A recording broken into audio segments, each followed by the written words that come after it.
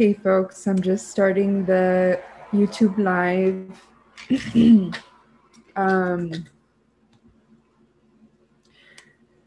I will go ahead and wait. I started a little bit early just to give folks some time to come in. I'm gonna go ahead and share the link on our announcement page.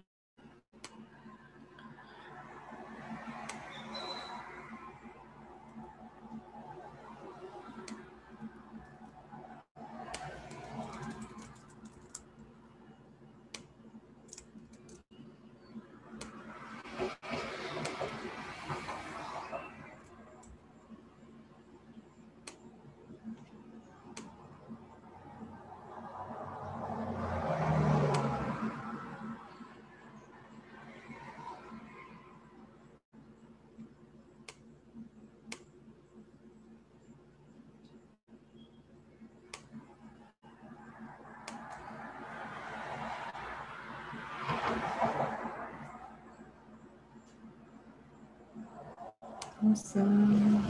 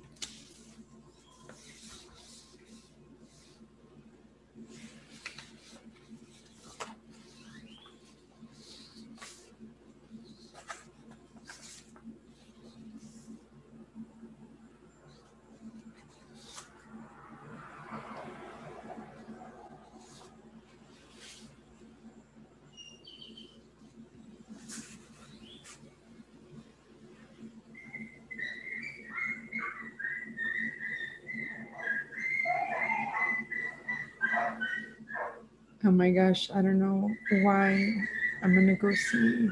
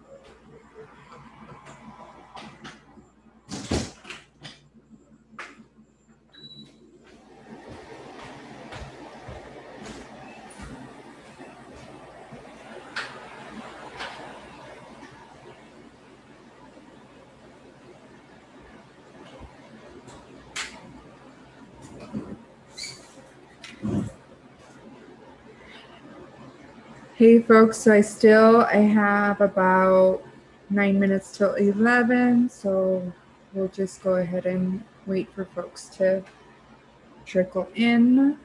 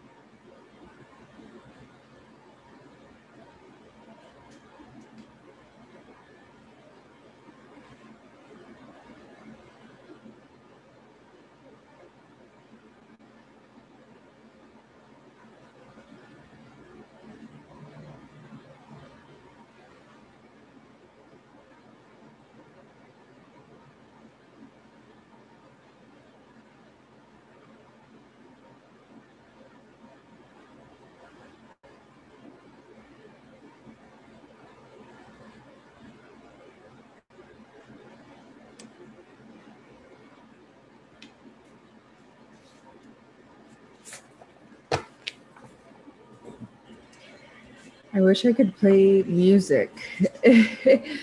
um, so, hey folks, welcome to week 10. We are already at the end of October. I hope everything has been going well with your classes and that you are ready and Ooh. Okay, yeah, sorry, I had to mute something. Um, And yeah, I hope you're having a great week and that, again, you were able to take some time to rest and recuperate during the weekend. I am excited for this week's lecture. Um, yeah, I'm just so excited to talk about art. And then in particular, the theme for this week with protest and affirmation. Um, so we'll go ahead and get started. A few announcements. This week is still early voting. So Monday through Friday, early voting. And then folks will be able to vote on election day, which is November 3rd on Tuesday. And then also this week, so I know it's been, and I apologize if the shift was kind of hard to adapt to with the quizzes. But at the beginning of the semester, I decided to kind of combine the written assignments with also the quizzes that are already part of the modules for the School of Art. And so this also kind of helps me stay on top of everything and be able to grade and get your work back to you as soon as I can. And so, so this week we will not be taking a quiz. This week, your assignment is to make an image, and yeah, that's exciting. So, making an image also with kind of a short phrase or text, and it can be, and it also is based on an issue that you care deeply about, something in your environment or something that you care deeply about. It can be, animal, uh, like finding shelters for animals. It can be, environmental. It could be women's rights, LGBTQ. It could be racial justice. So you will be able to choose an issue and then create an image based on your stance on that issue. And so you will write like a short phrase. It can be short, an example would be like stop the wall or something. And then an image to accompany it. And so you can also use drawing, you can use photo montage and collage. You can find images online and kind of do like this like copy and paste on Photoshop and like kind of overlap images, changing the color. So you can, use the resources and the tools at your disposal. And I'm looking forward to seeing everyone's work. This is due on Monday again, by midnight.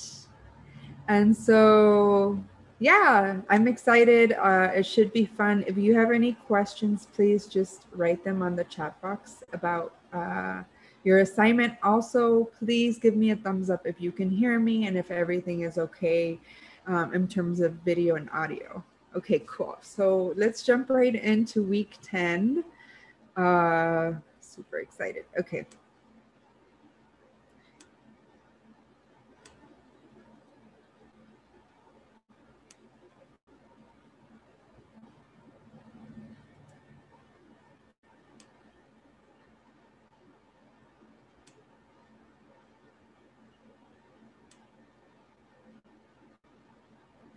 Cool. So this week is about social protest and affirmation.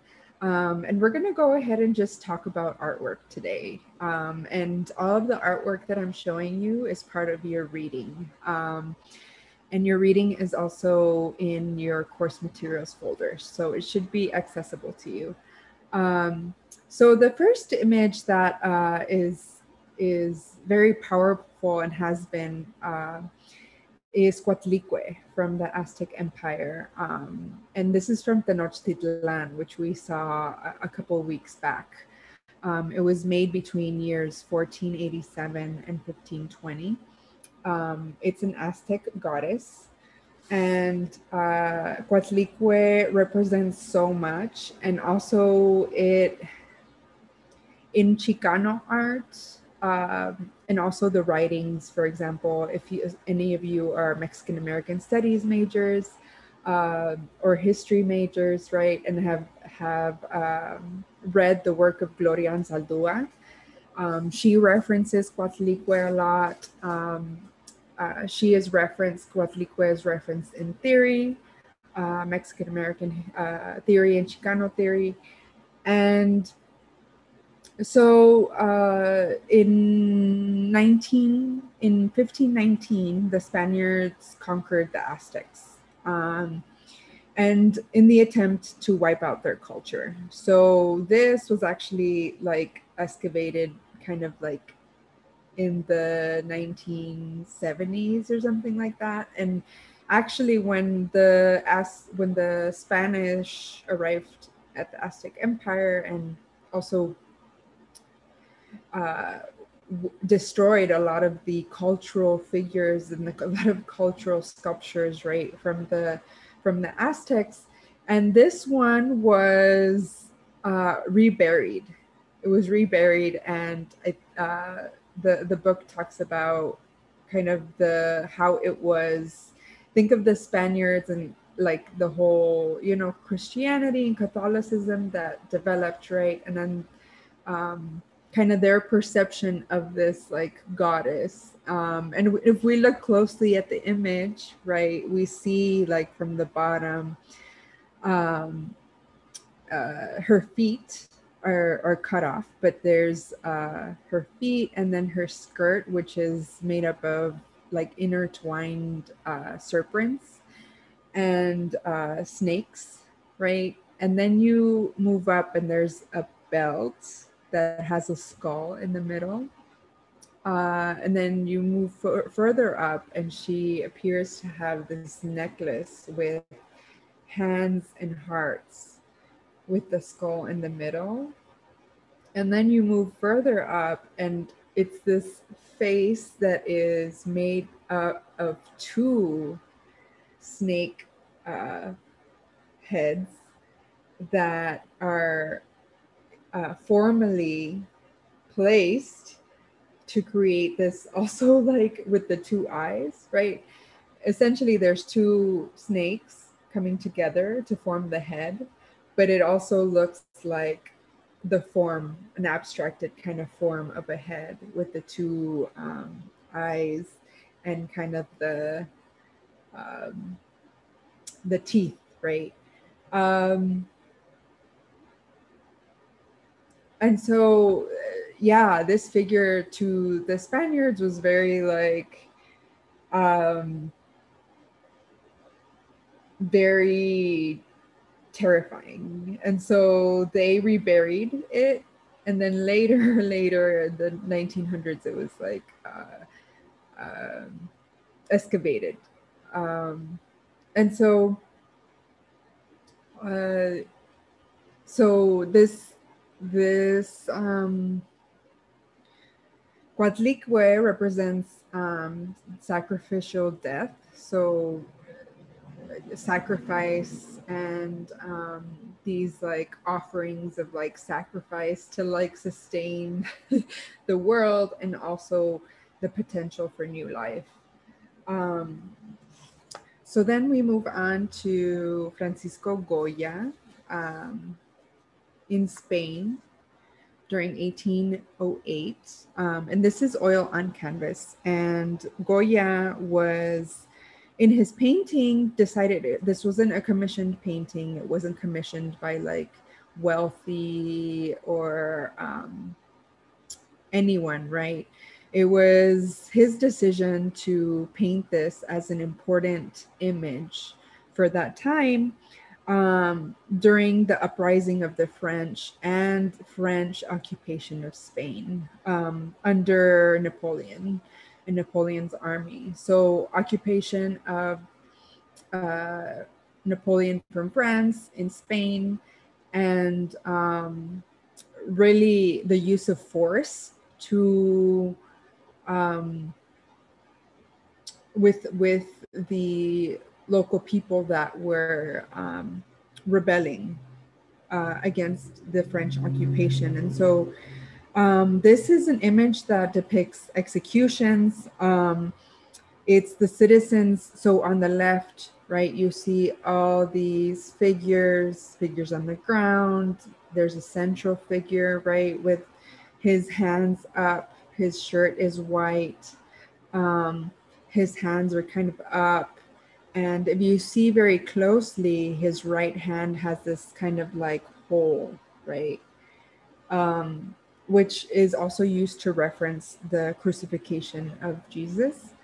Um, and so you see all these suffering faces, right? Look at all the faces of the folks on the left, folks that have been brutally killed, folks that are trembling, folks that are praying and protesting. And on the right, you see just a line, right, of soldiers and their arms pointing, their their guns pointing at the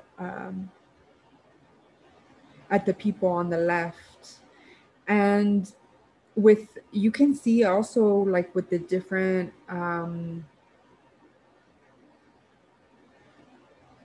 with the values, right? On the right, you see the soldiers kind of in this like dark shadow, and then the people that are rebelling are illuminated with this light. You also see like a kind of hill in the background, right?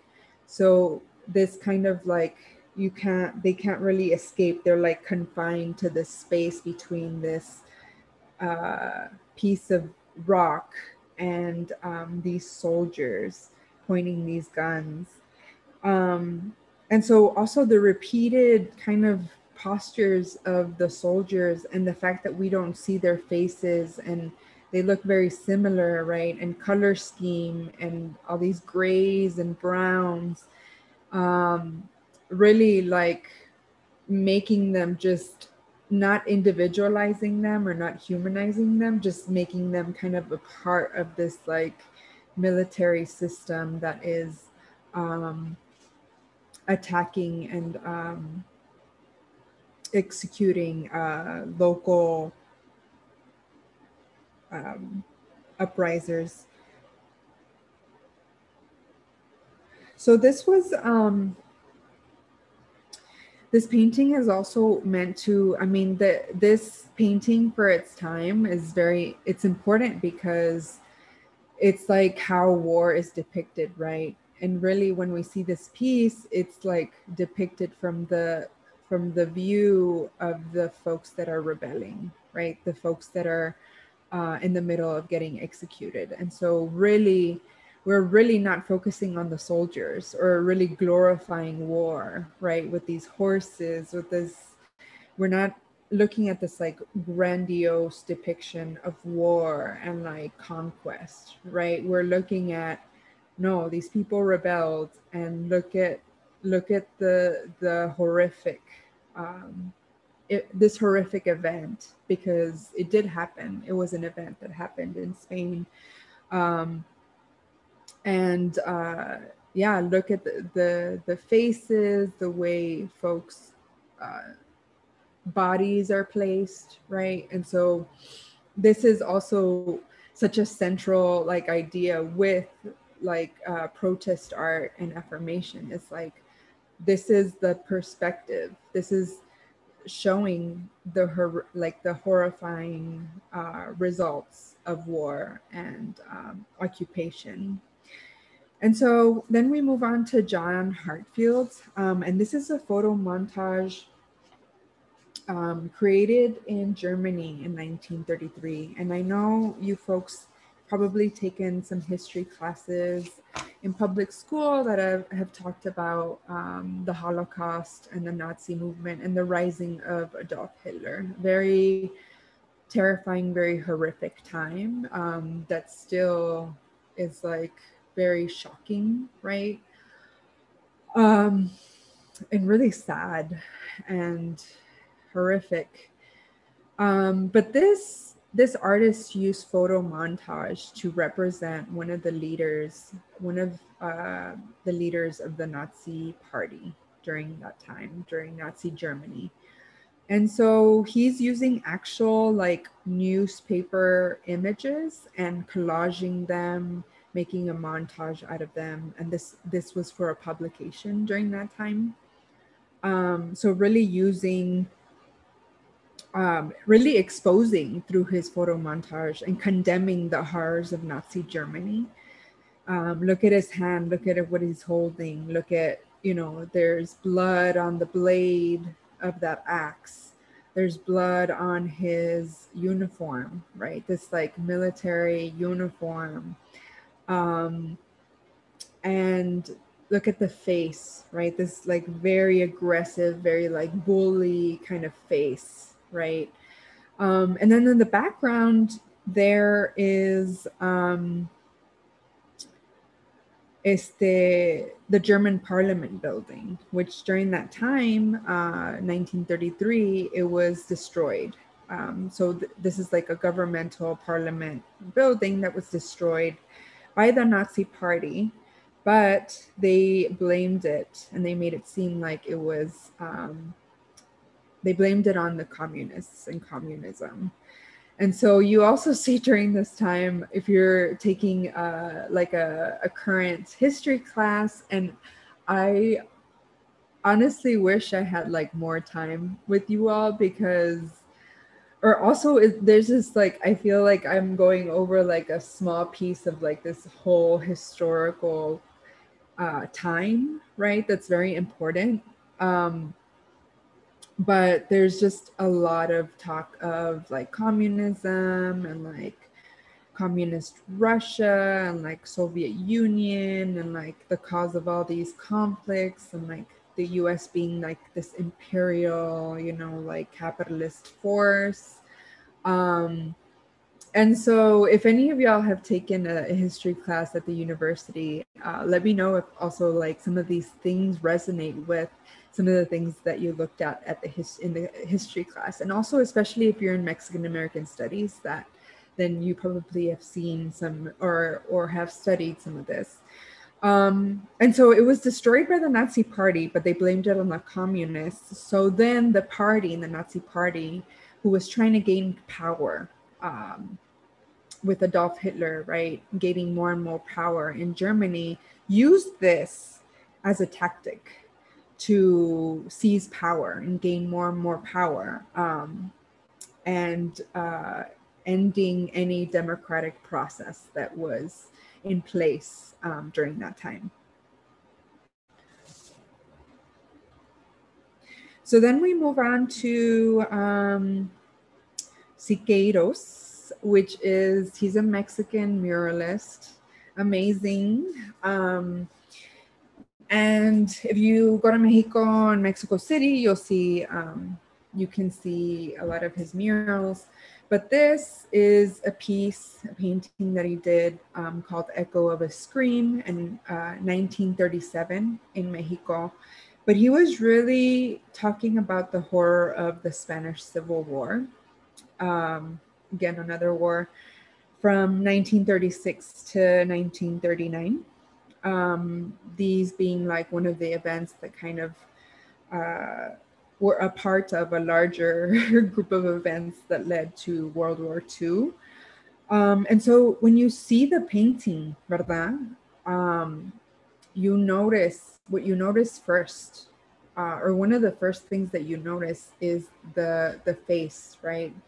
The large face in back, this child's face that is crying, It's helpless, it's screaming. There's a lot of pain in that image, right? And then you see in the forefront the full body of the kid, the same face, right? And then all this chaos and destruction around it. And so this figure sitting amid debris, destruction of modern warfare. And also what's very particularly interesting to me because so the child's face and the full body and then the face in the back of it really to me depicts also this trauma of experiencing war and seeing kind of when there's war, things are very unstable, right? Humans need stability. Humans need like basic needs of food and shelter, right? When there's war, when there's just like this, it's very unstable, right? And also looking at it from a perspective of a child, right? From a child experiencing war. And sort of this, through this trauma, this kind of detachment happens. And if any of y'all study psychology, there is like something around detachment, right? And so this image really, to me, also talks a lot about like the trauma and the pain of living in that environment of instability and just seeing all the images that you're seeing of like chaos and war, right? So then we moved to Japan. During 1962, this artist took images of the victims in Japan who survived the atomic bombing in Nagasaki. And if you've taken a history class, you've probably also studied that the U.S.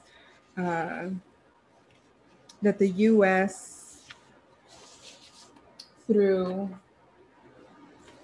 military dropped 2 atomic bombs. One being in Nagasaki, Japan, at the end of World War II. And just thinking about just like also scientifically that this discovery of like the scientific discovery of how to split an atom, right? And how to create nuclear atomic energy. And this being used as a tactic for war. And this force that this bomb created that killed more than 50,000 people in Japan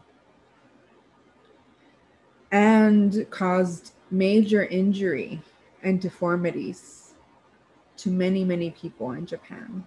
And so this artist uses photography and light to really depict these scars and deformities and like the state of the victims of this bomb right after. And really, if you see the dark and the lightness, and really the lightness illuminating all the scar tissue, all the scar from the skin of the person, right? And this, when we see this, right, we don't see this often, right? And usually in history class, from what I remember, Texas public history class, they just say, oh, the US World War II bombs Nagasaki and Hiroshima, right? But you don't see images of the civilians, the 50,000 civilians that died. And so art is a way to really talk about, hey, like this is why art is used by journalists, right? In articles, to really spotlight what is happening, right? And so art is very connected to humanity, right? Artists always want to well, not all artists, but artists want to talk about like the human condition, right? We want to talk about issues that are affecting humans in humanity, right? And so this is, photography really being used to depict inhumanity and war. And instead of looking at the US as this, or the US and Japan, like Japan is the enemy and US lives were saved and all this kind of government propaganda, right? Um, that it's really just shedding light on people. Like this is people. Um, the base is on people and injury and destruction, right? And so then we move to South Africa. And this is a piece that was done in 1985. South Africa had a period of history of apartheid, and you probably have heard that word. And it's a system, a government system, a system of laws, a system of school system, of schooling that a system of legal racial separation, right? So think about also the 1950s and the 60s in this country, in the US, of racial separation. So this particular piece is talking about this exhibition that happened in the Metropolitan Museum, right? And so this specific installation, right, is not the installation that was at the Metropolitan Museum, but it was created somewhere else to talk about the artwork and that exhibit that was part of the Metropolitan Museum of Art. So what happened is that so talking about apartheid and that system of racial separation, right? The US-based Mobil Oil company, corporation. So Mobil is what you see on the right on the blue flag. At the bottom, it says Mobil. That's the logo of the oil company. So Mobil, US-based oil corporation, really profited from apartheid. And the way that they profited from apartheid is that they sold supplies directly to the South African police and the military that were really enforcing this apartheid, right? Remember, this was like laws, legal racial separation, right? So then the use of force, the use of policing and military to enforce those rules, right? And so US-based oil companies were providing supplies directly to the military and the police, which perpetuated violence and oppression to local African peoples, right? South Africa, between the white European, colonizer and then the native African.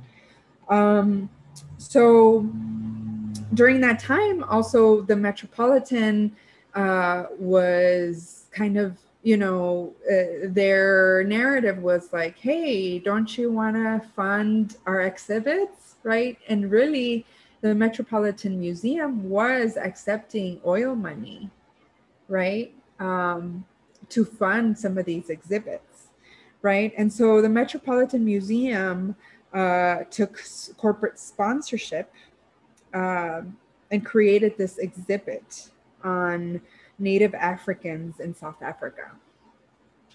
And so essentially they used corporate money to create an exhibition about South Africa, right?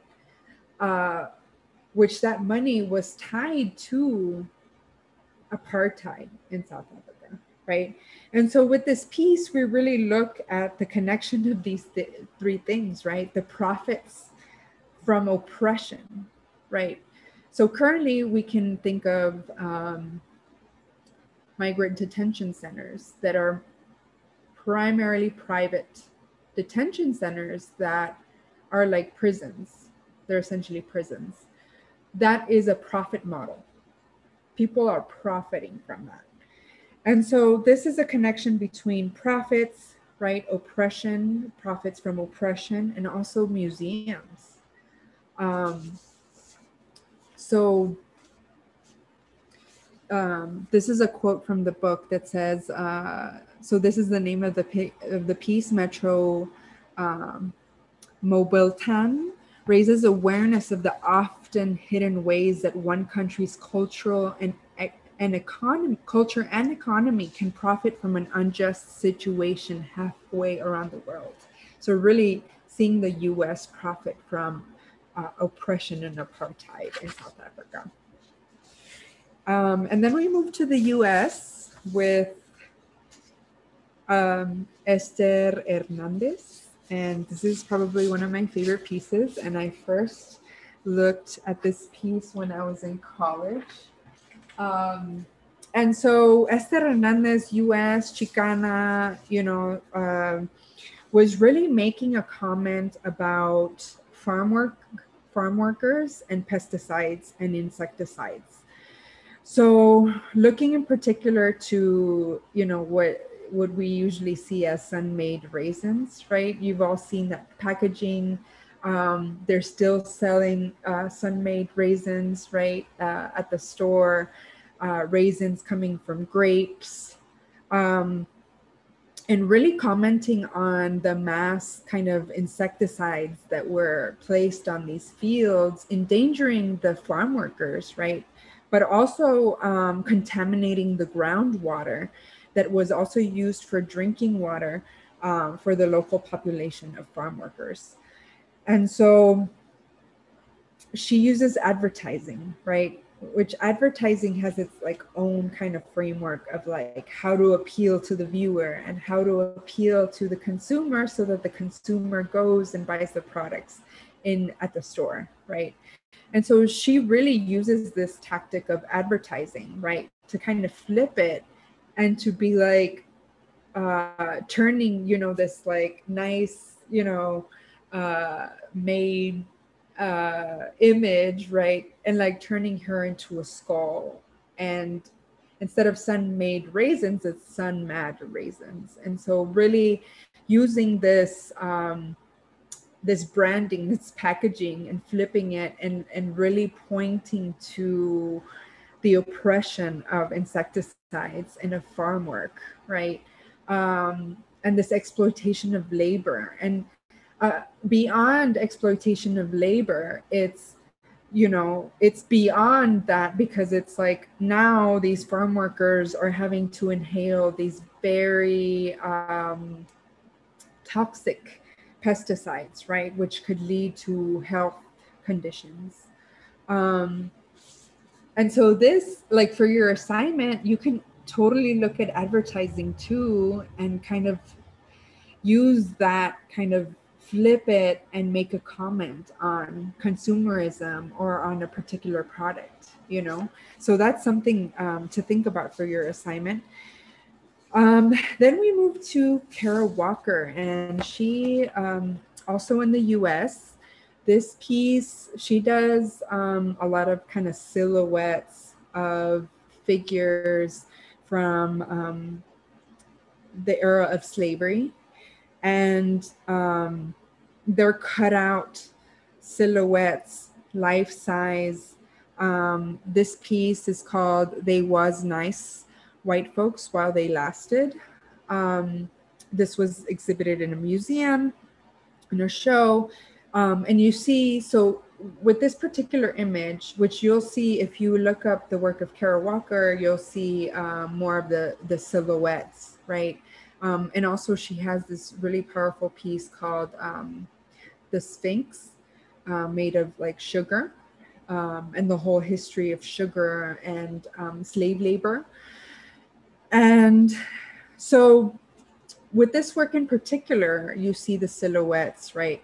And then on top of that, you see a projection. And for the viewer, imagine the viewer going into this room in this exhibit. This is kind of like the projection being a way for the viewers to participate in the larger kind of installation, right? Participate in the action by casting their own shadows on the walls. And I mean, her work has been called controversial. It's also, you know, been like, oh, that's so, you know, those are very stereotypical images, right? Uh, of Black, right, folks in silhouettes. And there's a whole history of like uh, white folk using using images, right, and to perpetuate this image of Black people, this very racist image of Black people. But she is really making she's making so many commentaries really about that era, really you know, using images like really horrific images as well, with, you know, slaves and white, you know, white masters having children, right? Or so it's really also depicting this like horrific, the horrific just time of slavery, of uh, you know, rape and and I apologize if that was like too strong for some folks, because I also want to be sensitive to the space, but also just depicting the horrific conditions of slavery and just the power dynamics and just like the ugliness that happened, you know, that folks don't usually talk about, that folks are afraid to talk about, you know. But that's a part of US history and it needs to be talked about.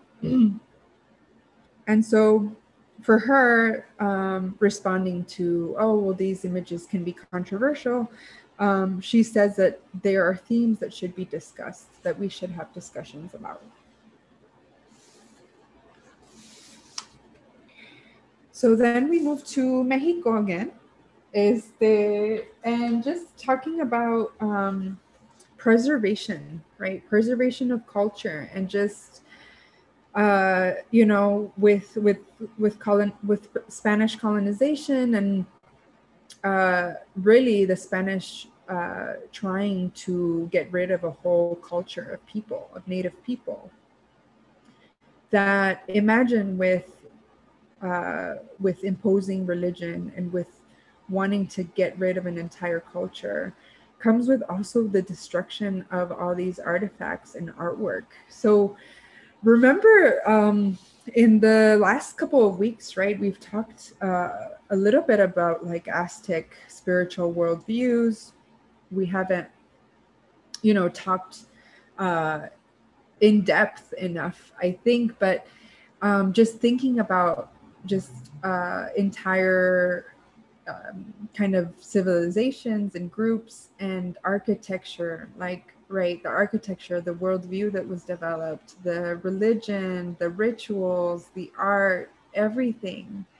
Where we think about culture and we think about our own culture, right? And some of us come from different cultures.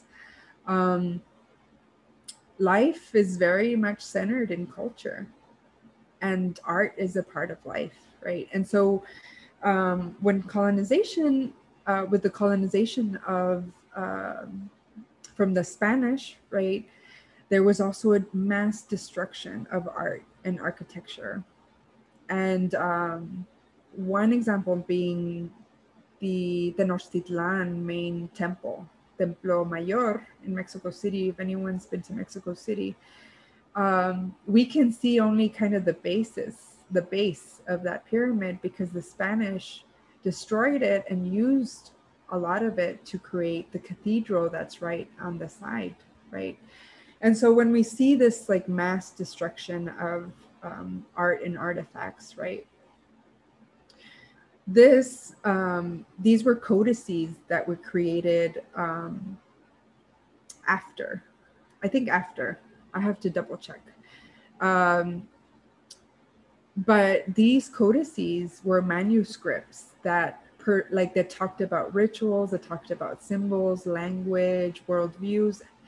They talked about many things, right? And then so this was a way through art, through manuscripts and writing stuff down, through archiving, they were able to preserve some of their pre-Columbian culture or Mesoamerican culture. So then you see, this is a memorial also on your book, and it also is a memorial to memorialize the people that were killed during European colonization of Australia. Australia was a native also, and taken over through genocide. And so this is a memorial meant to memorialize Native peoples, Aboriginal people. And so you see, right, that memorials are also, and we saw in the last lecture last week that memorials are very important. Memorials are important for people who have passed, right, and very violently, and really remembering that history and remembering the people, right, and the individual people that have passed. So this piece is also affirming culture, right? Affirming that this culture existed here before colonization, and it still exists. It still continues to exist. And then we move to the US. And so this is a Pepón Osorio, Puerto Rican artist. This lived between, sorry, not lived, but this work was created between 93 and 99. And really, again, with this theme of, with this, not only a theme, but just like this need, right? We have like important to affirm the worth of culture and our culture, especially if it's being like attacked on a daily, right? And so this is a Puerto Rican artist from Nueva York, and really representing with this installation the worth of Puerto Rican culture in New York. And so you see it's like kind of like a room that you would find in a home, right? Like maybe some of your casas look like this too, right? Because this is also like Puerto Rican. This looks like Mexicano also too. And so looking at the cabinets, right, the table, right, and also all the faces depicted on the images, the pictures on the walls, the pictures, the portraits on the chairs, right? And so while it's an affirmation of like, this is Puerto Rican, and you can feel it culturally, like, and if you're, you can feel it culturally. And while protesting how Puerto Rican people are depicted in mass media. So, looking at the news, also Cops, Cops was around for a long time, and I think it has finally just been canceled because of how problematic it is, but like really depicting Puerto Ricans, right? And the same for like happens with Black folks, same happens with Mexicanos, depicted as criminals, right? Depicted in the mass media, news and shows as criminals. And just wanted to also read the welcome mat that is part of the installation. Oh, also notice the police line, do not cross, right? Which also, talks about like that, like, Puerto Ricans in the media always portrayed as criminals. So, which, as we know, and, and a lot of us in this place are Mexicanos, right? And I'm a daughter of immigrants from Mexico, directly from Mexico, and so we also see kind of the depiction, right, of Mexico and of the border being very like, it's dangerous. It's like there's a lot of crime and narcos, and we have to stop the narcos, and then, it's like all these narratives also justify all this violence towards migrants, and so the welcome mat on the image reads, "Only if you can understand that it has taken years of pain to gather into our homes, our most valuable possessions, but greater pain is to see how in the movies others make fun of the way we live." So very powerful quote also that comes out in your book.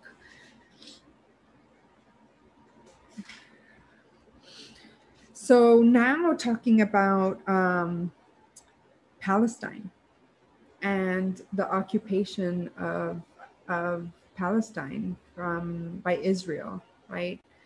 And in this image, you see it's a room, right? It's an empty room. The objects that you see are these kind of wire mesh lockers, right? So essentially they're lockers, they're meshed. Also, you see in the center, in the middle of this installation, between both of those kind of walls, right, that are created, this light bulb that swings around. And it's swinging around and it's creating all these shadows. So look at the walls, look at all the shadows that are cast. It's almost like it's like this prison, right? And so with the occupation of, and I don't know if you folks, have learned about this in history, but Israel is occupying Palestine and is using force, right? And so there's been a very long kind of history that has, also led to this point. And I also need to like learn more and more about this, but essentially that there is force being used in the territory that was assigned to Palestine to force people out of their land, to also divide land and divide communities in Palestine. And so this piece directly references prison. It references surveillance and control. Kind of the lights being kind of also searchlights, right? And because the light is not static, the light is moving. It also creates these moving shadows, right? Which really reveals, which really talks about the instability of the place and the instability of the people that the people experience, the people without power, right? Because again, there's military that is enforcing this claim of land, this occupation of land. And so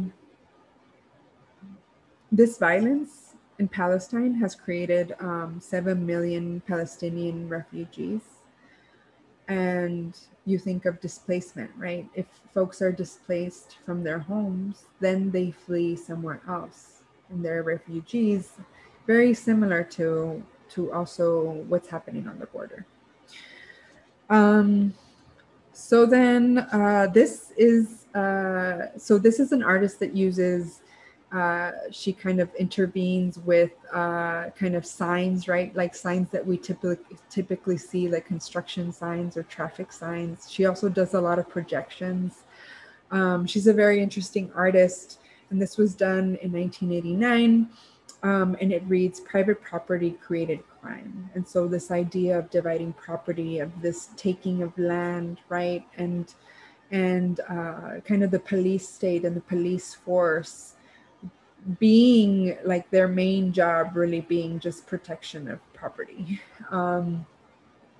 And the US has the highest amount of incarcerated people in the world, which also connects to mass incarceration. So then lastly, we talk about Dolores Salcedo, and she is I think she's an artist from Colombia, and this was done in 2007, 2008. It's in a museum, and it's part of an exhibit, but this floor was essentially, she created this like huge crack in this like seemingly just like normal floor, right? Like this floor just seems like it's part of the building, it's part of the space. But she really depicts this crack as to depict borders and to depict kind of the divide between races and social classes, right? All being a construct of this hierarchy. And really with this crack, like if you were to go into a building, right, or a house, normal, así normal, like, oh, I'm gonna go into a house or a building and I see this huge crack on the floor. Like, what are our first thoughts? Oh, this is like not a good foundation. Like the foundation is coming apart, right? So essentially, these divides and these borders and these cracks on the foundation create all this social instability, a lot of instability, unstable structure. So if there is divide and oppression and inhumanity and just oppression of peoples, right, at the very foundation of a structure of a society, it's very unstable, right? Just like the foundation of a building. There's cracks, there's borders, divides, very unstable. And so also one last thing, so after this is an installation, right? So it's not a permanent piece, but after she filled in the cracks, and filling in the cracks at the end of the installation to kind of also depict these visible scars. These visible scars still remain, right? So when you fill it in, you still can see kind of the difference, right? You still can see like this remnants of this line, of this crack. And so really thinking about the scars. And when I referenced Gloria Anzaldúa earlier, and she references the border as an open scar, an open wound. And so also what happens after. So that's all I have for you folks today. I am going to stop sharing the screen. And I'm going to see if anyone has any questions. We have a whole 9 minutes left from our hour. So go ahead and ask anything that you want. Or also just comment on anything. I'm going to give you folks a couple of minutes and then I'll wait.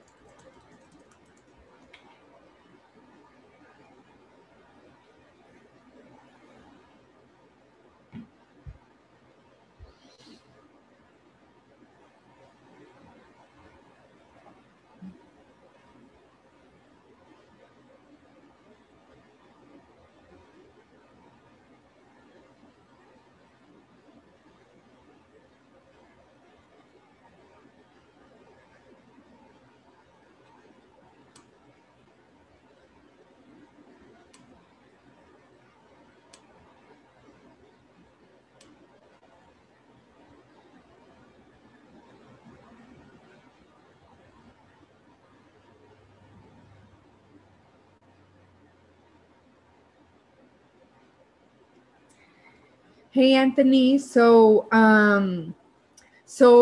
great question. The slides that I showed you, so kind of think about that as like inspiration, right? So you saw that some people use drawings, some people use photographs, collages, photo montage. Um, so really see those just as like inspiration kind of examples. And then what you'll do is, for example, me, well, I have like a lot of issues that I care about, but for me, I'll be like, well, I really care about, you know, people having access to voting, right?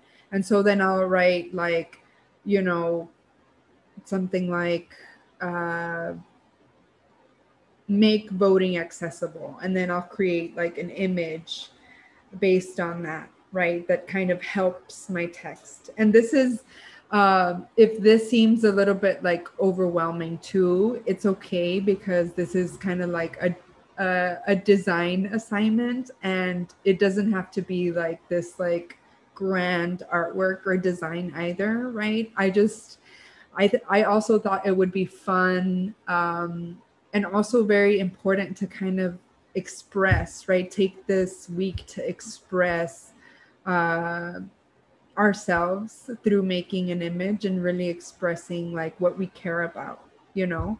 And so, does that answer your question more or less?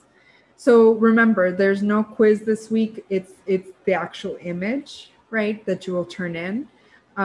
We will probably go back to the quiz for the remaining, so chapter 11, 12, 13, and 14. Um, yeah, and then we have our final. Does that make sense, Anthony?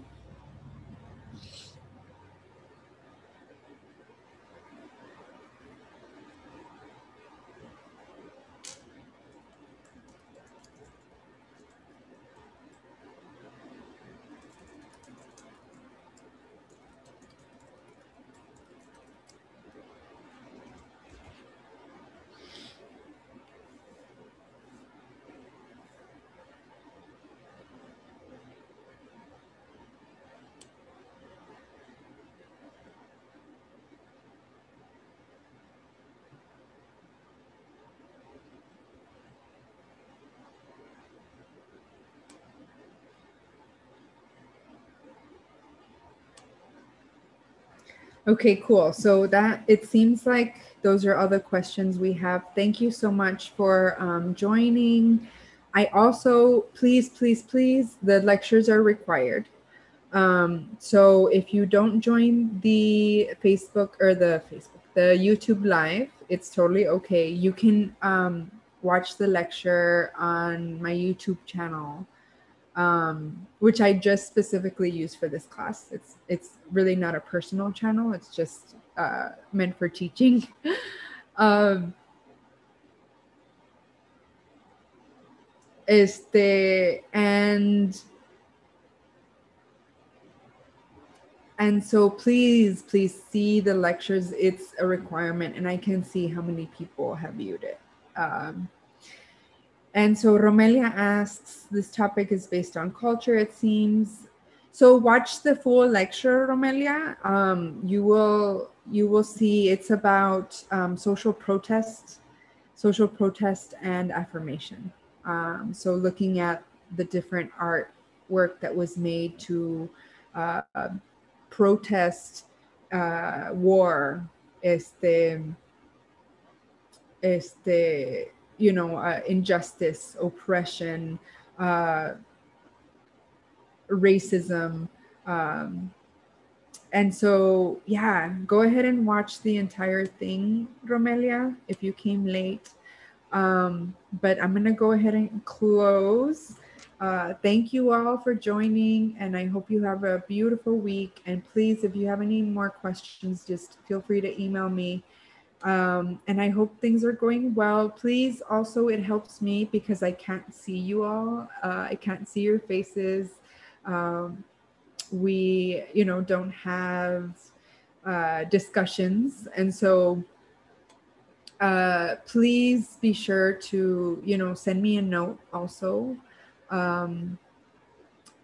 saying,